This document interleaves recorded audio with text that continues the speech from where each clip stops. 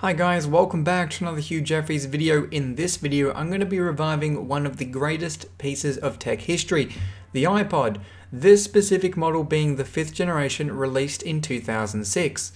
This one has a dead hard drive and is having issues holding a decent charge. It also has various marks and scratches which I'm going to attempt to remove from the device. Currently, when plugged in, it shows a sad iPod sign directing the user to visit Apple support. However, Apple would no longer service this iPod given its age. But that isn't going to stop us from repairing it in this video. There are various sad noises coming from that mechanical hard drive, so that will definitely need to be replaced. Now, when replacing the drive, there are 3 options you can really go for: a replacement hard drive, a compact flash adapter or SD card adapter, which is ideal for up to 128 gigs, or an mSATA SSD adapter, which you can really go nuts and put up to say 1 or 2 terabytes in an iPod Classic. Now I'm going to be using a 64 gig SD card, but of course I'll need to open the iPod to put that in. To get the iPod open, you'll need to use various plastic tools and picks to separate the screen from the back frame. However, you don't want to use any metal tools as you will damage either the front or back of the iPod. Once you've got it open, you want to be careful of the battery cable, so you need to sort of rotate the bottom before you can lift up on the connector and remove the cable from the socket. Now, once you fold it over and being careful of the ribbon cable that connects to the back, we can remove the dying battery and put that aside. Now, I'll also take out the hard drive at this point, which all you really need to do is lift it up and disconnect the ZIF connector and remove it from the iPod. Now, I'm going to be separating the 2 halves, so I'll need to disconnect its flex cable. Now, once the back of the iPod has been removed, this is everything I need to take apart for this iPod, and you can see just how easy and quick this was to take apart. Certainly something we've lost over the years. Now, I'm going to be trying to remove as many scratches as possible, so I brought this. I was recommended this by one of the employees at my local hardware store, as it's supposed to remove scratches from stainless steel. Now, the first issue I ran into was that it's literally rock hard, which isn't really good if I'm trying to apply it to the back of an iPod. So I heated it up with my solder rework station, and sure enough, it actually was able to be applied to a microfiber cloth, so I could start rubbing away at the back of an iPod Classic. This one is actually from one of the abandoned iPods that I found. I used this because I didn't really mind scratching up the housing if it did damage it, and sure enough, it didn't remove scratches, it actually just added to the giant mess.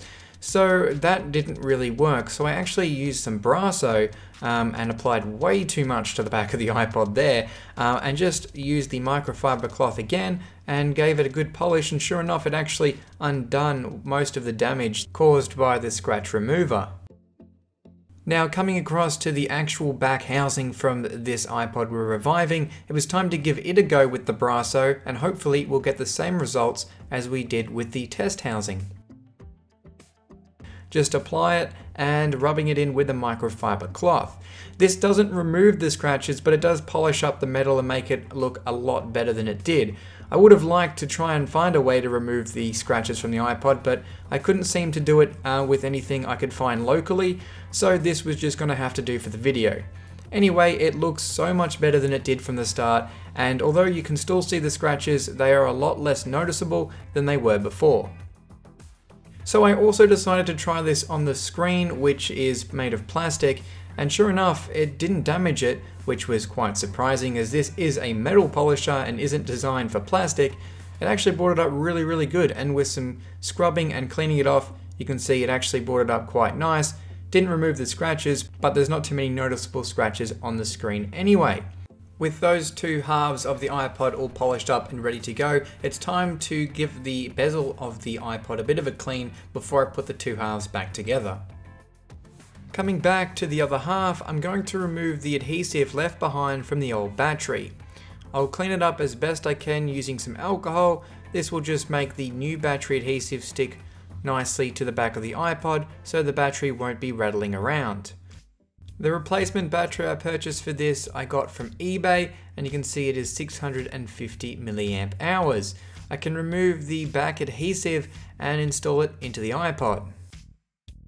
Pressing it down into place, making sure everything is seated in correctly.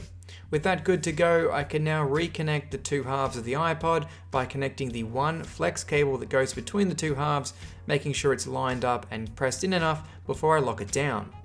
Now moving across to the replacement flash storage, like I said earlier, I'm going to be using a compact flash adapter. However, after I purchased this adapter for a few bucks off eBay, I realized how expensive compact flash cards really were. So I brought this adapter so I could reuse this 64 gig SD card, which I originally purchased to film YouTube videos on. However, 64 gigs is way too small of a storage size. So I'm going to utilize that card and put it into this iPod Classic. Now this is quite easy to install, you just need to connect the cable and place it down. I did notice, however, it moved around a little bit, and I thought that this was a good opportunity to use these little pieces of rubber from the original hard drive to stop it moving around and keep it nice and secure. So I attached those to both sides of the new compact flash adapter and hoped for the best. With those installed, I can actually fix up this little dock surround port, which I actually broke getting into the iPod. If you apply too much force around the dock connector, you're likely to break this as it's a very thin piece of plastic. However, they're only about $1 on eBay, so that wasn't a big deal at all. With the new one installed, I can now finally test out this iPod Classic. I'll make sure to connect the battery connector first, being very gentle with the connector as they are very fragile and easy to break.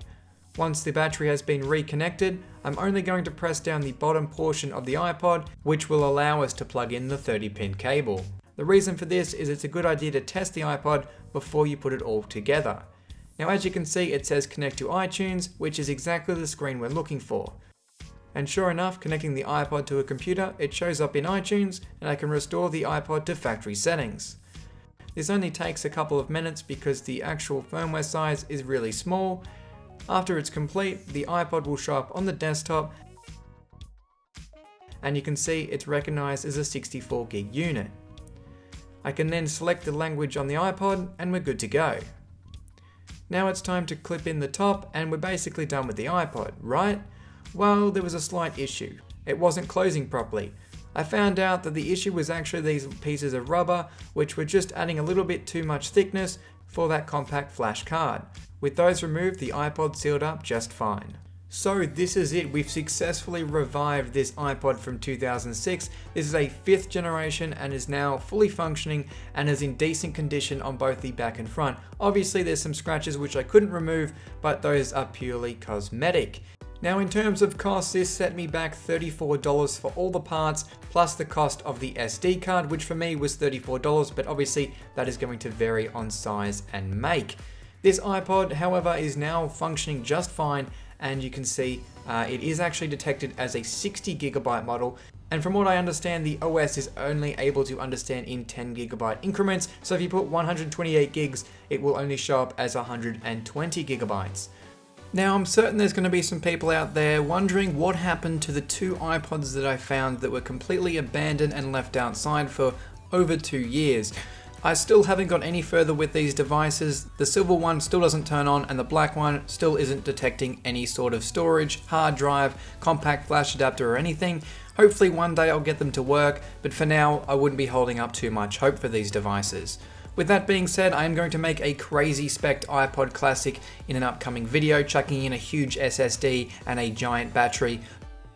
This has to be hands down one of the most repairable and upgradable devices of its size, something which is almost non-existent in modern devices, with the latest iPod having almost everything soldered on, including its battery.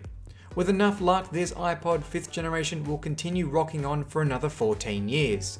And on that note, this has been a Hugh Jeffreys video. If you like what you saw, hit that subscribe button and consider checking out the restoration playlist for more videos just like this one. Also make sure to follow me on my social media, link for which is down in the description. That's all for this video and I'll catch you guys next time.